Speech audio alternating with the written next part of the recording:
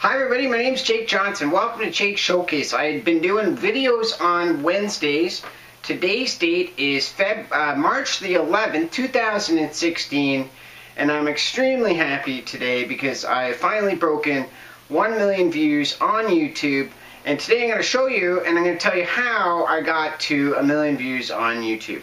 So first I got to show you the proof, as usual. Okay, so let's go take a look here. So today, it was amazing when I woke up.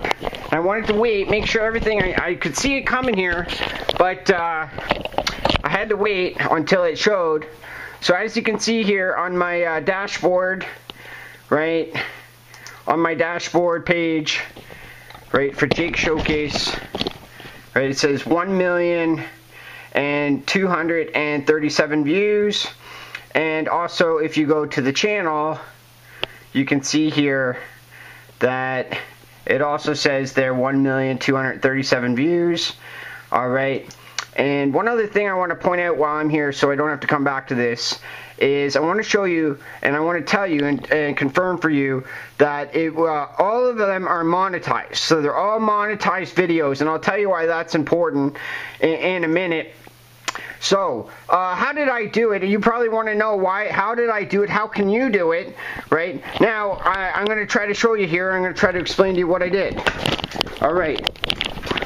So, the first thing I want to tell you is that it's really, really, really, really hard. Right?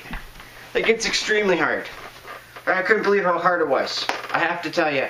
Took me 358 videos to get here, but really it took a lot more.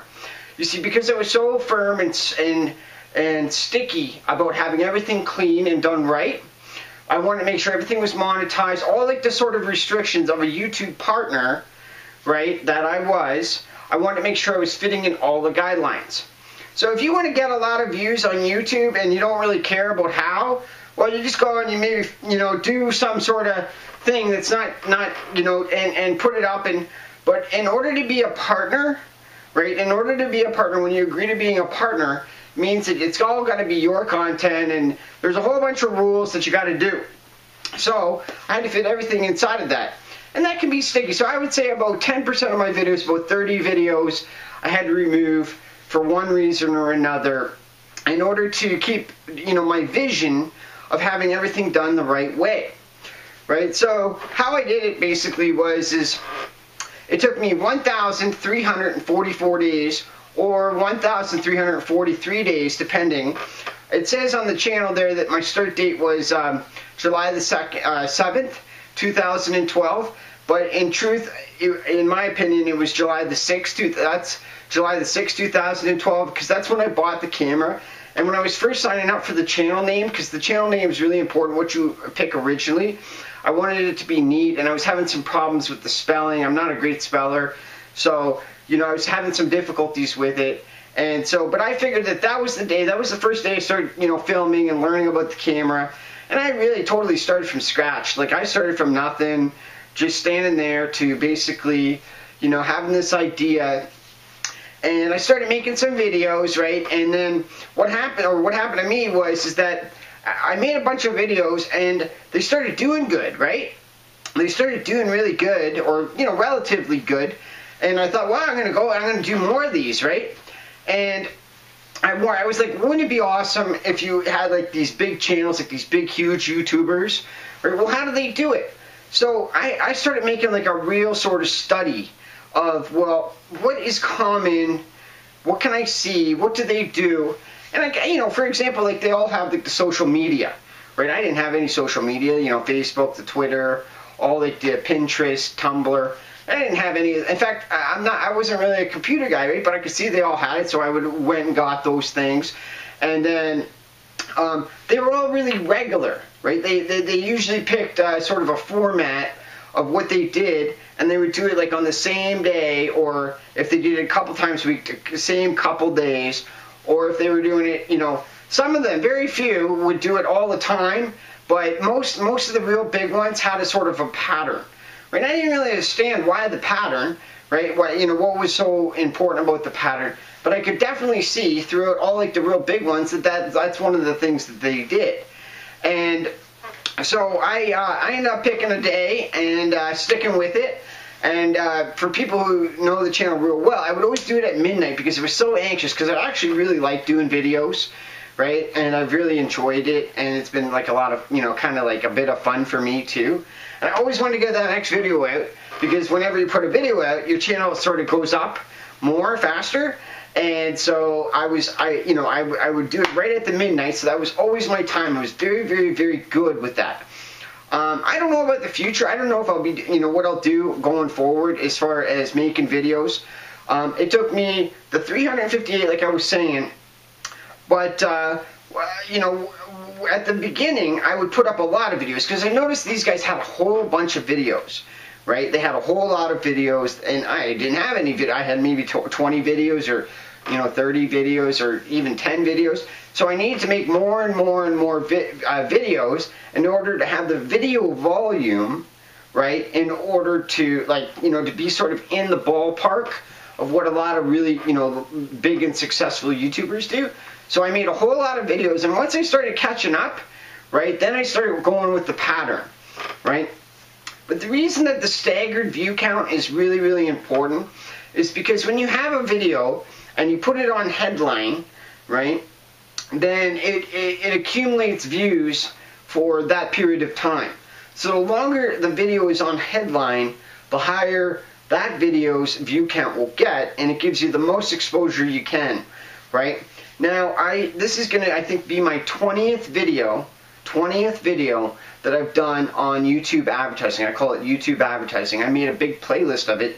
So 20 of these has shown you what I did, like at 1,500, 5,000, each step of the way, and any big mark that I consider to be a big mark, that I made a video of it, right? And I said, okay, just to show you where I was at, and what I was thinking, and what I had learned, is, you know, and then, you know, what I was trying to do. Now, this would be the last one of those for sure, right? I don't know if this will be the last video on Jake Showcase, which was the original plan.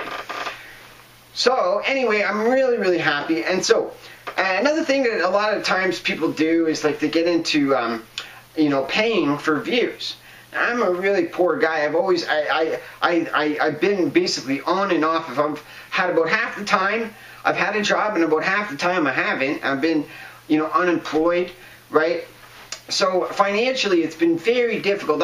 I live and I'm from London, Ontario, Canada, right? But this town has been really, really hit hard by the loss of jobs in manufacturing. And so the economy, everything has just been really, really low, and the wage has been pushed down, and it's just been, you know, it can be a really hard place to get a job, right? And to get a job that you can do, and to get a job that you can do, and you can make enough money. It's difficult that way, right? And I've been to soup kitchens. It's been really rough. And you know, a lot of times people are like, oh, just move, right? Well, I was so determined to stay here and to prove you could do it from anywhere, even in, you know, here, anywhere you are. I wanted to show, no matter what, if you had the heart, if you had the determination, if you had the patience and the perseverance, right? Anybody could do it, right? Anybody could do it. I could do it. Anybody could do it, because I don't have any talent.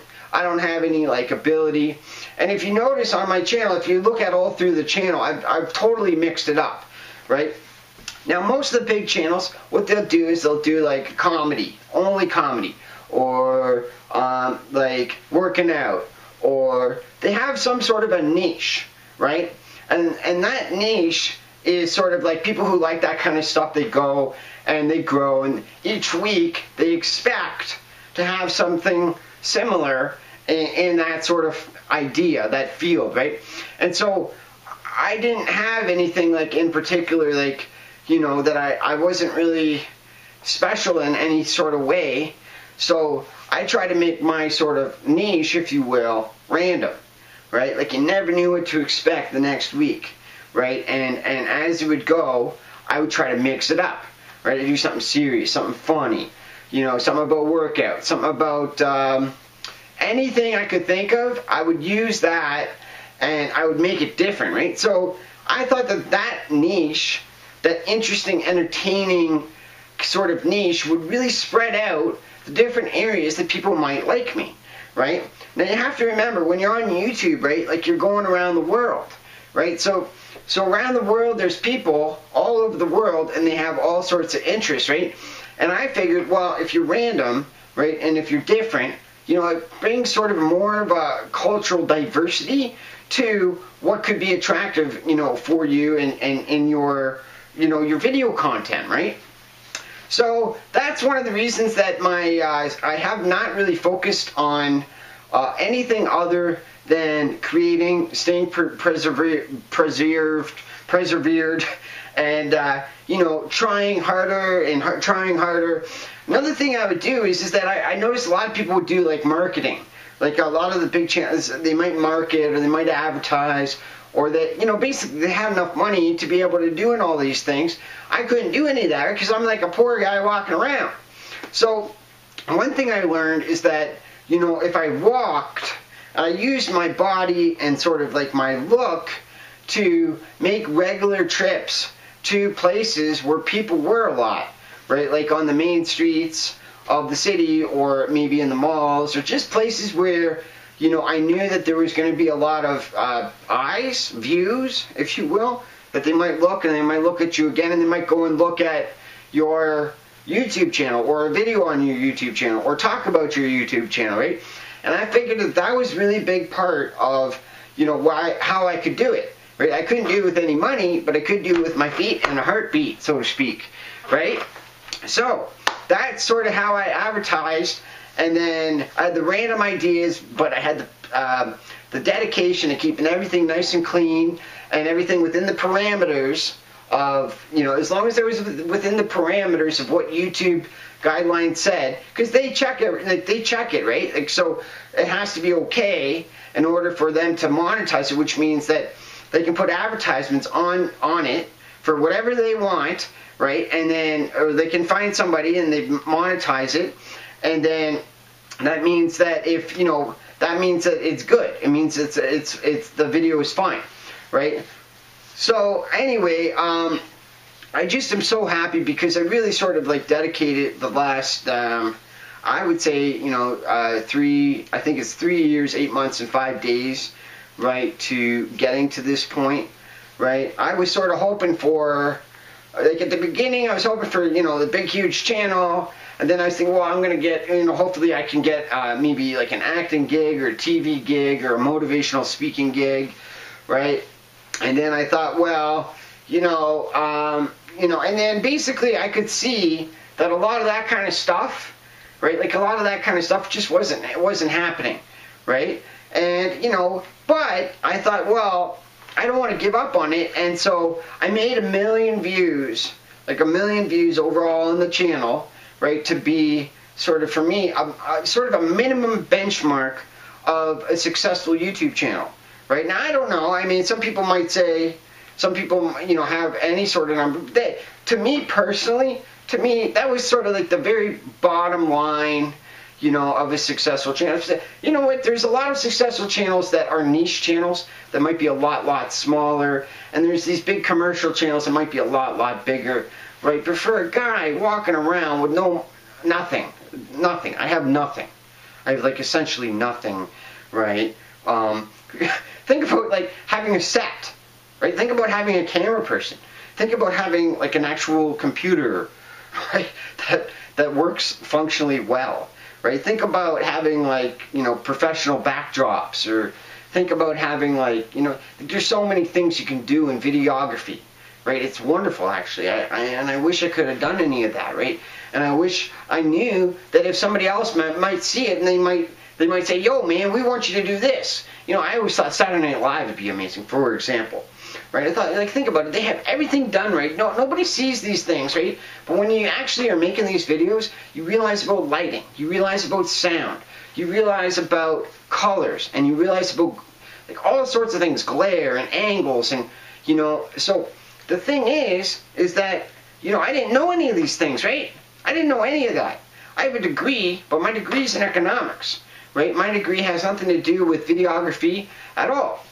But I've always had this feeling that, you know what, I need to have a YouTube channel. Like, you know, I need to be out there, right? Because I got all like these cool ideas, and I feel like I'm an interesting, entertaining, awesome guy, right? Like, I feel like I'm an awesome guy, but when you walk around, you know, people don't necessarily see that.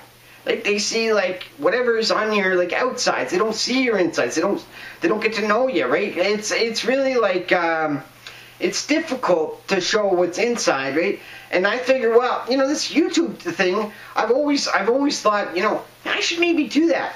And so finally on that day, right, it was actually on July the 5th that I made that decision. I was going to do it the very next day, and I started on July the 6th, right? I went and bought the camera, and I got the channel started, and, you know, and then there was some, you know, it's also, it does it all on West Coast time, and I'm on East Coast, EST, like New York time, right? So, like in, you know, here, so that when they do the updates and stuff like that, it's always like, you know, done out of California, right? So that the times are different too. So if you do something on one day, it shows up on another, it's all different.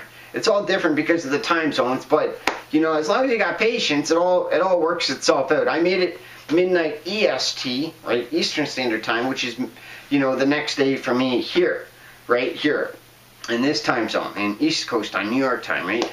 So, anyway, there you go. I don't know what the future of the channel is going to be.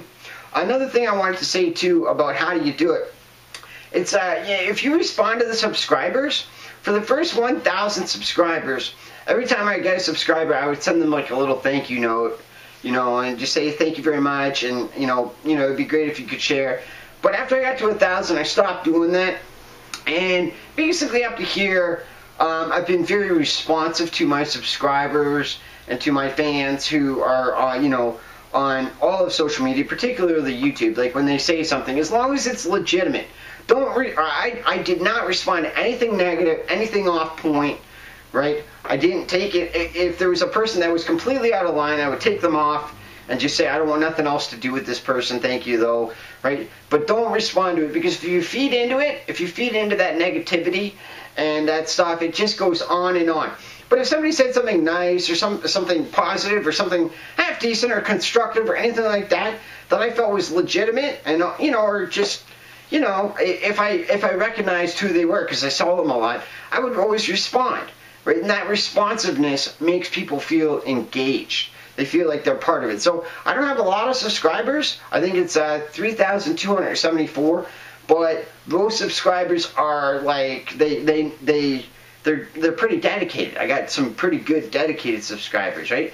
So I really have appreciated them, and you know, you, if you're one of them, right, for sticking with me and understanding how I do it. You know, like I'm different, and it's like, whoa, what's going to be next, right?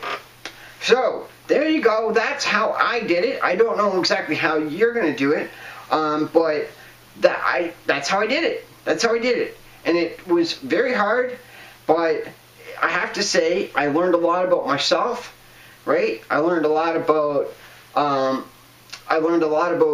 you know, film, YouTube, the computer, all the computer world, if you will, right? I learned about being in the public spotlight, because one thing too that you gotta see, as you get a little bit bigger and bigger, you become more and more public. And so when you walk around, right, people start looking at you, right? And you're not used to that, right? And so that takes some getting used to, right? Usually, you know, it started happening right away as it started going up, but, you know, it happens more and more and more as you get bigger and bigger and bigger, right? So, you know, you have to be aware of that, and you have to be ready for that, and you have to like that, and you have to want that, right? Because, you know, once you're sort of known, like, then you become, like, more known, right? So, you know, that's been part of it, right? So people recognize you, they recognize it's different. It's something you can't really explain until you're there, when you just got to get used to people looking at you and talking to you, and they might recognize you from some, you know, from a video you did, right? Whereas you might not recognize the next person on the bus. People look at me, or they might look at me, right? Not everybody, but, you know, it's just, you see it a lot more than I used to see it a few years ago, right? Like, you know, nobody paid attention to you. Now, once in a while, you'd be like, you might see one or two, or a bunch of people look at you. It's a whole new world. All right, so there you go. I don't know if that's the end of Jake Showcase. I don't know if I'm going to do it every Wednesday. I don't know if this will be it, right? But this was the goal for me. This was the final goal that I had come up with, right? And, you know, I know that no matter where you are in life, right? And no matter what you're doing, you know, if you feel stuck, if you feel like you can't change, if you feel like you can't do it, right? You can do it. You can live, baby. You can make things happen for yourself. Right? You have to believe in yourself extremely deeply, right? You have to believe in extremely deeply, come up with a game plan, and stick with it, right? It is hard, and you know, you see all like these professional athletes, and you see like these people who get famous say this. Trust me, it's extremely hard, and you know, that's how I got to have 1 million views on YouTube, is I had to, you know, learn about all that, right? And so there you go, guys. Alright, I love y'all, right? You guys have been wonderful. I appreciate all your positivity, and I hope that you learned something here from me on whatever it is that you needed to learn from me, right? And I hope that that is inspiring to you. Alright, have a wonderful day. Alright, woo! Thanks for watching.